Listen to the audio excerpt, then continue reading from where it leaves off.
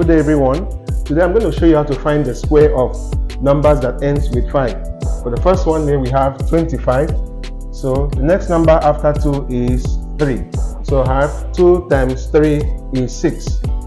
So we have 25 because 5 square is 25. The same thing here. The next number after 1 is 2. So 2 times 1 is 2. 5 square is 25. So next one is the next number after 3 is 4. So 3 times 4 is 12. 5 square 25. Next one we have 45. So the next number after 4 is 5. So 4 times 5 is 20.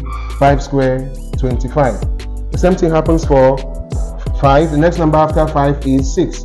So 5 times 6 is 30. So 5 square is 25. Alright, you can do the next one and drop the answer in our comment section. Thank you.